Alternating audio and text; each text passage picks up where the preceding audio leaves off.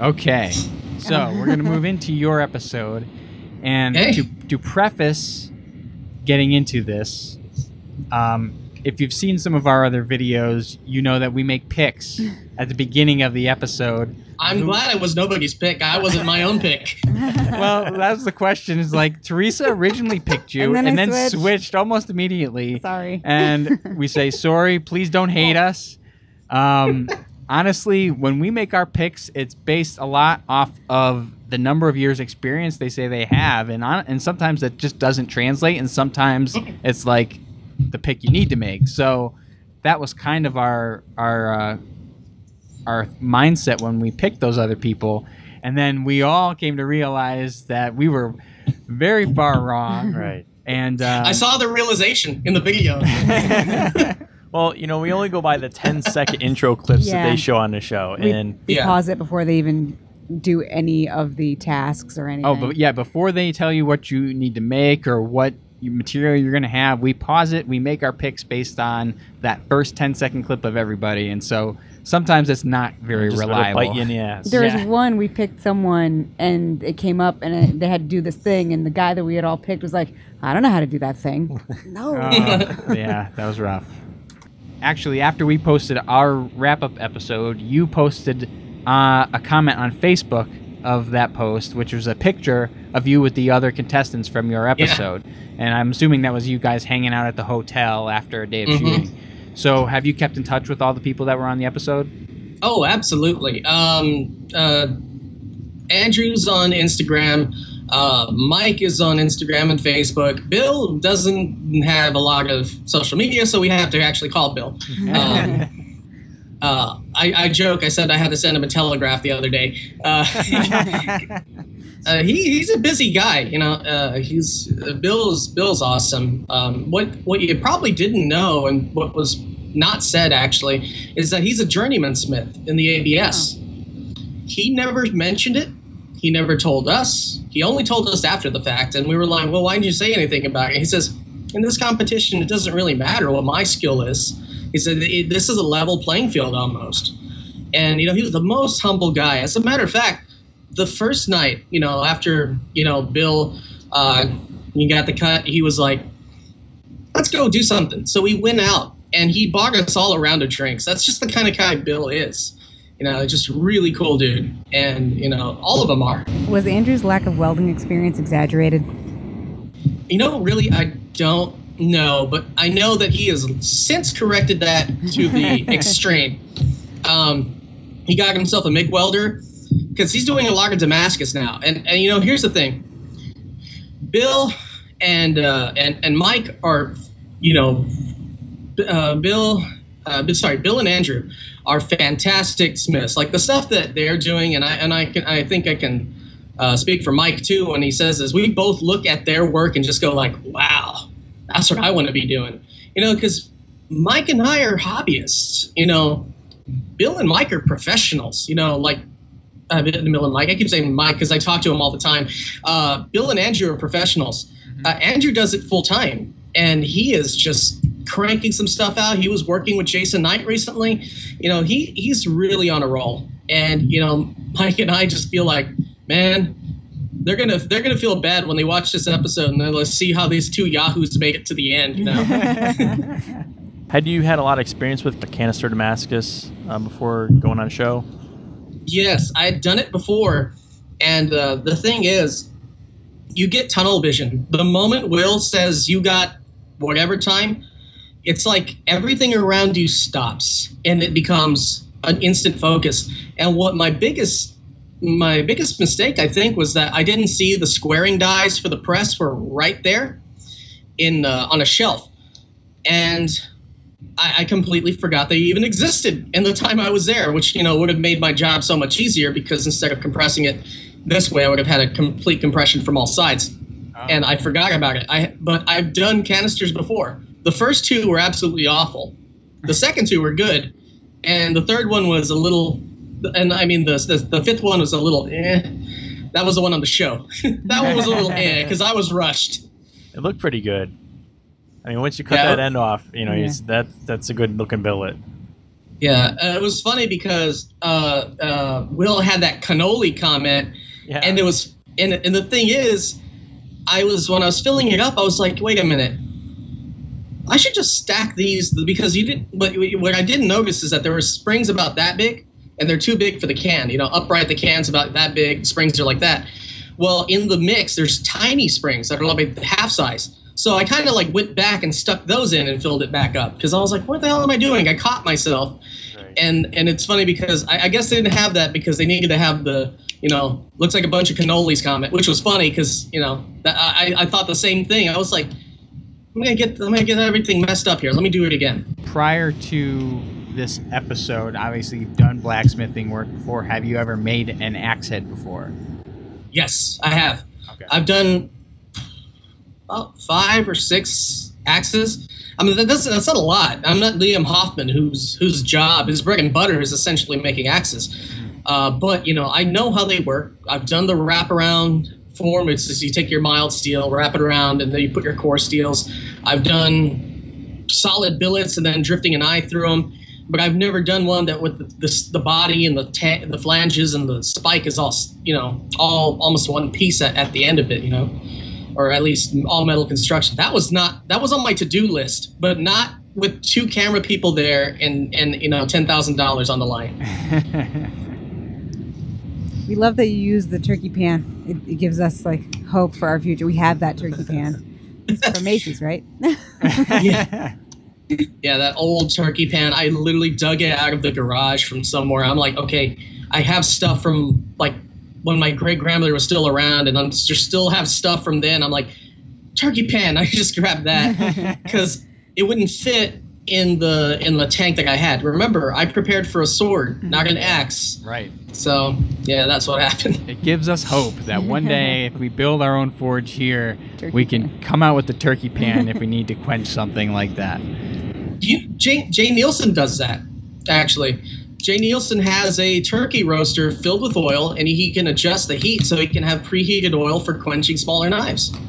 Oh, okay. I got one of those turkey deep fryers, so yeah, we can do that. It's a little different. It's a little different, but I mean, you know, we got Dutch oven to put that on. So Let's get all the kitchenware. Yeah. Let's go. We don't use it for its intended purposes. Why not? I watched some of your Instagram live last night. I know you happened to notice me pop on there. I was just wondering what type of blade you were working on last night. I mean, you were on for a while, but I popped on for maybe 5 minutes, and I saw you working on something. It was pretty much like the knife you just saw, the little one with the little tail on the end, but with a little bottle opener part right here. Yeah. Because, you know, you can just get in. So you keep it in the sheath, and then you just use it, pop it open or whatever. It's kind of like a little extra thing, you know. Oh yeah. So how bad did you mess up that axe head that you had to, you know, start over? Because I know you cut those reliefs and you wanted to really spread it out, but it just wasn't happening. Was it just not going to be enough? It would have been enough, but it would have been too thin.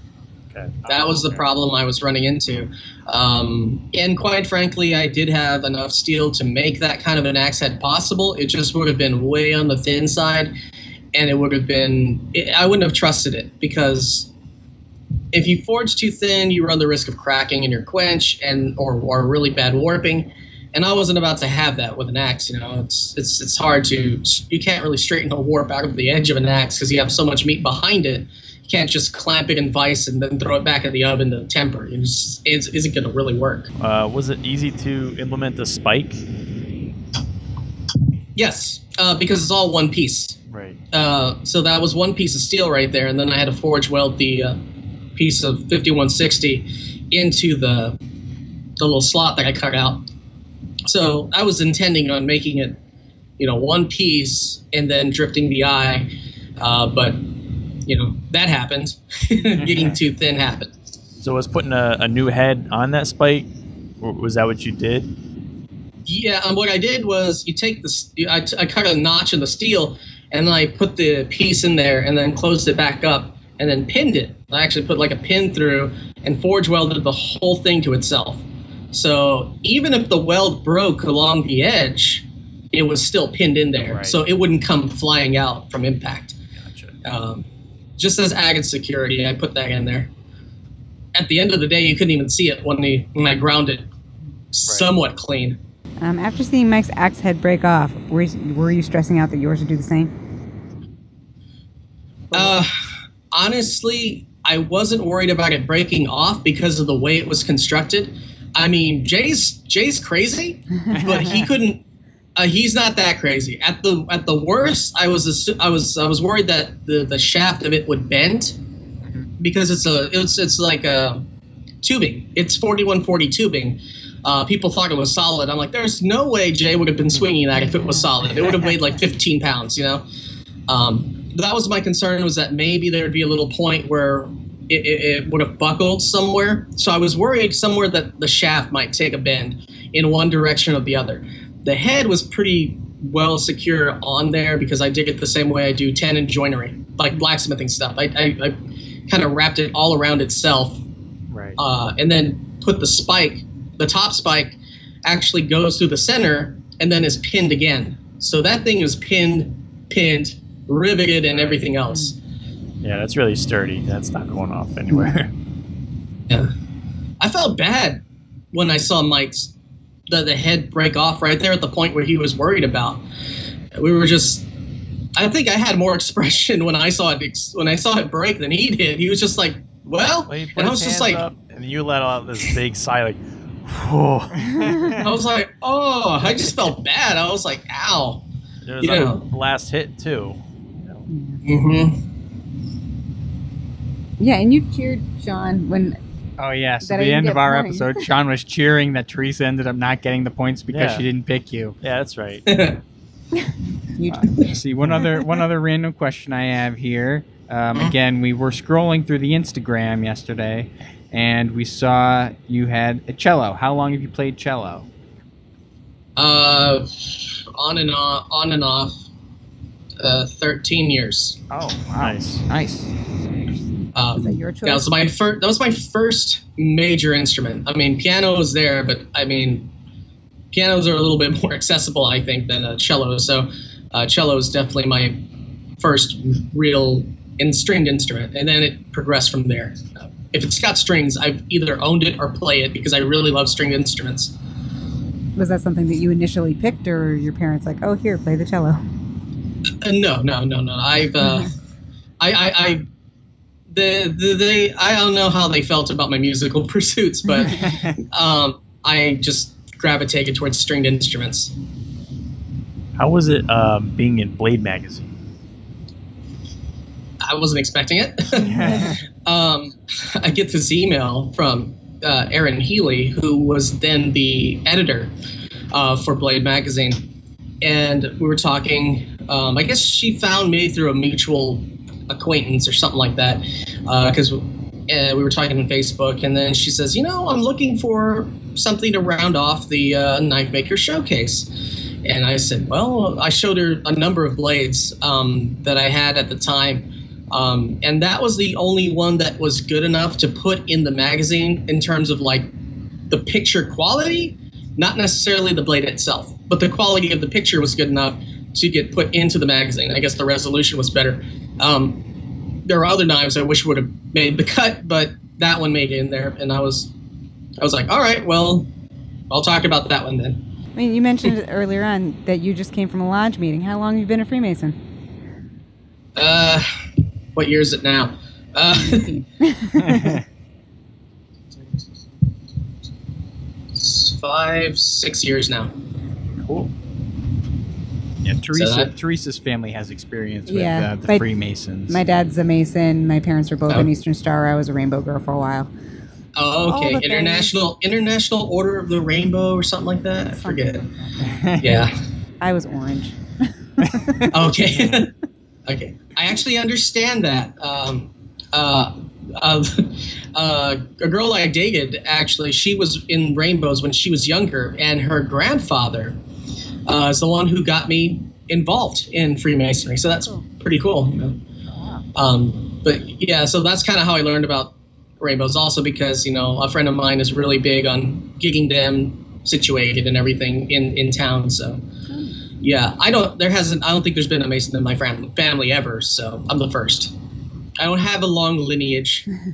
Some people do who can trace it back like to 18 whatever. I'm like, I don't know my family history beyond 1910. So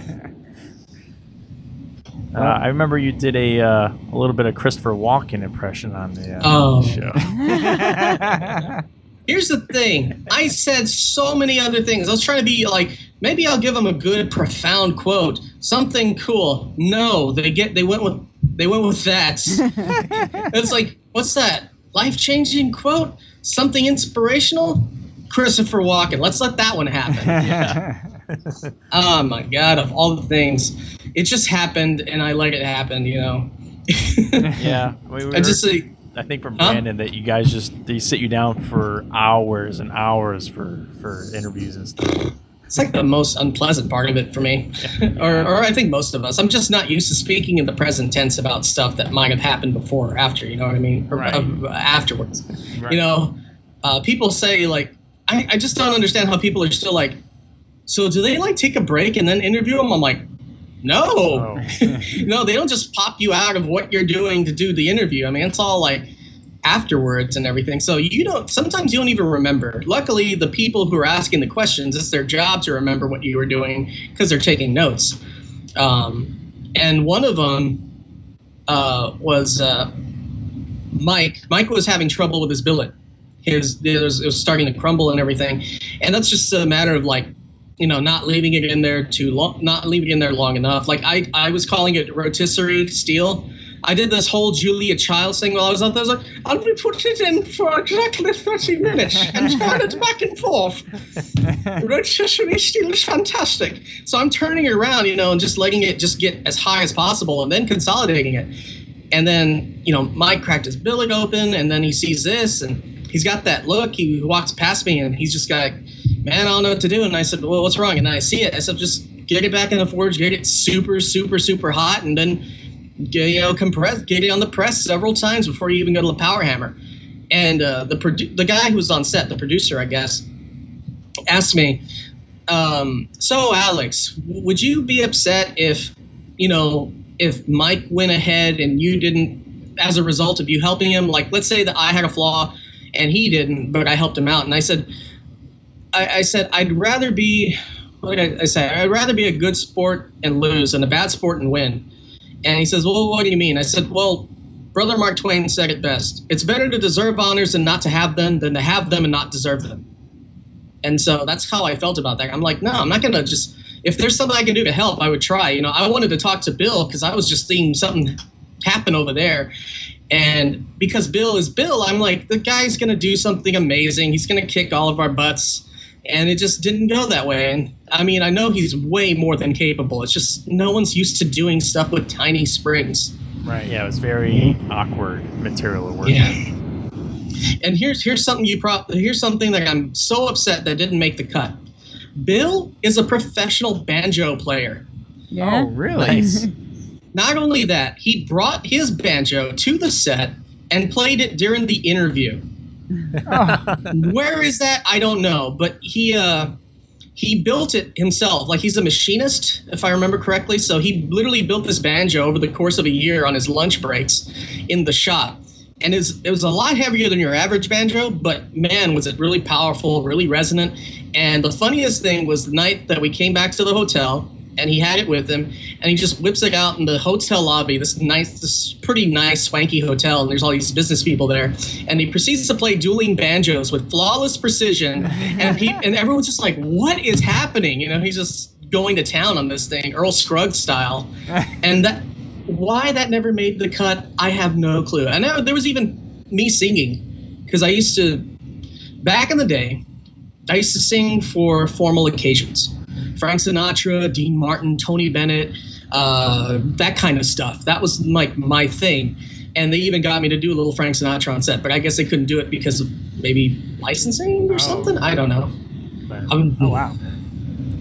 Yeah, so, I don't know why they wouldn't put any of that in the show then, especially the banjo. I think the banjo would be shoo-in. Yeah, that would be really perfect. Yeah, that would have been beautiful. I was hoping for that. I was like, man, I want to see that because we can hear it while we're off somewhere else waiting, and I'm just hearing this song, and if I remember correctly, it's a traditional song from like the Civil War era, and he played it, and I'm just like, man, I never got to hear it, you know, because I was just in the other room somewhere else. I'm hearing the tones coming out from over there.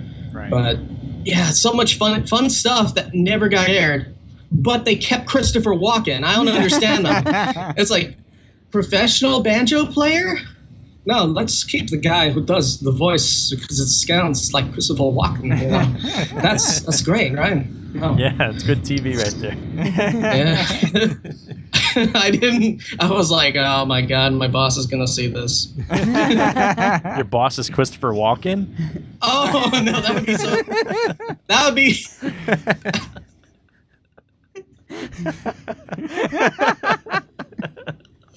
You can just imagine, it's like, I heard you were talking smack about me on television. How dare you? What's that line from Joe Dirt? He's like, do it again, and I'll stab you in the face with a soldering iron. Oh, okay. This interview has gone off. No, this is good. Sorry about that. Actually, that's all the questions we had. So if Chris and I actually get this going somehow. Yes. Okay. Saying that tongs are something we should maybe try to make. Oh, and yeah. I know you said you make hammers. Would hammers be something that feasibly we would want to try early on or later on once we hone some skills? I would say tongs first. Hammers are dime a dozen, essentially. I mean, if you're going to buy a nice rounding hammer or a custom forged hammer, that's one thing. But you can easily buy a cross peen anywhere, essentially. You can buy any kind of cross peen at just about any hardware store. Tongs, on the other hand, can be a little expensive. Like the tongs that I use, the only pair that I ever purchased, those were $60-something. And they were made by Matt Parkinson, who's over there at Dragon's Breath Forge. Oh, okay. And so they are my favorite tongs. I used them on set, and I used two of my hammers on set, one of which I made and the other that was purchased. But what disappointed me is there's no video, there's no clip of me actually forging. It just goes from, he's making cannolis, it's a billet, here's a full-size knife. And I'm like, my friends kind of wanted to see how I forge, and I was like, well, damn. Yeah, they didn't show anything. Live streams. They would just cut to, hey, there's a blade profile. It's like, okay, well, that's how we know that things are going good for someone when they don't really have any camera time, because there's nothing like bad happening. Well, the funny thing is, I had they were showing Mike having trouble at the drill press, and he was visibly upset. Right. What they didn't show was how I was even more freaked out in round two. Like, I was losing my mind. I was knocking stuff. I was trying not to swear. I'm the program director for a nonprofit, a Methodist-based nonprofit. So a lot of my board members and such, they're like pastors and everything. So I'm like, try not to swear.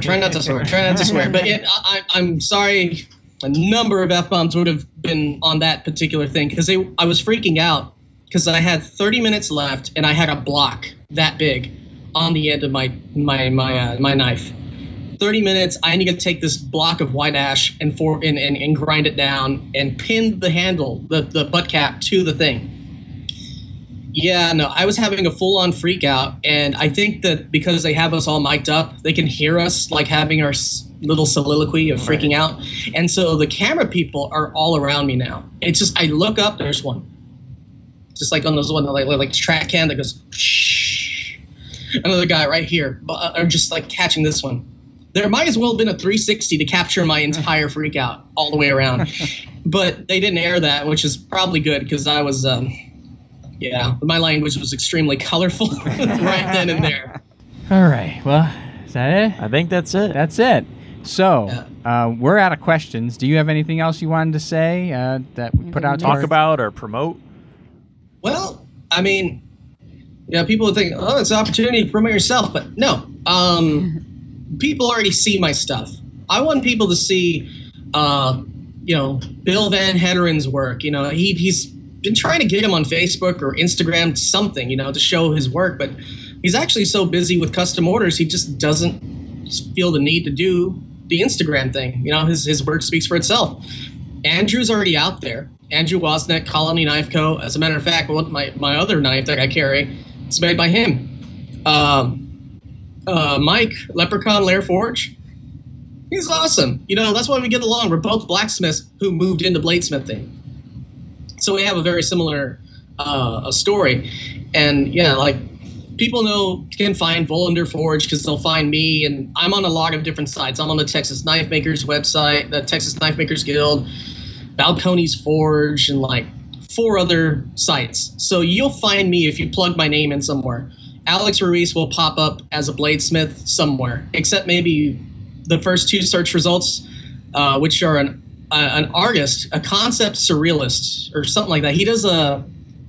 Giger? Yes. The guy who, he does that kind of really cool, surreal, dark artwork. Like, it's really cool what this Alex Ruiz is doing, but he's not this one. he's the more talented Alex Ruiz doing the art, you know what I mean?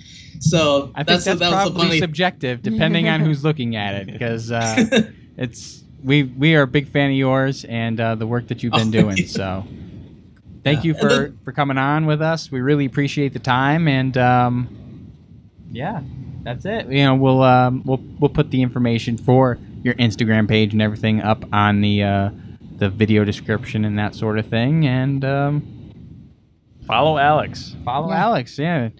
So I can't wait to get home and get out of the suit. Yeah. just go right into a Black Sabbath t-shirt and you're like, I'm done for the day.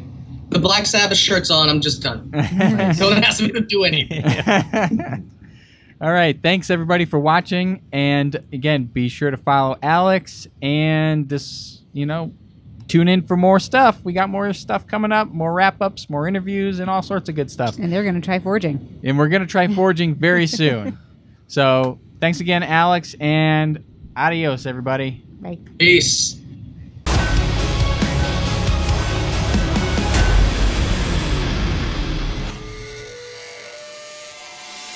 Read it. All right, so click right here to see part 1 of our interview with Alex Ruiz.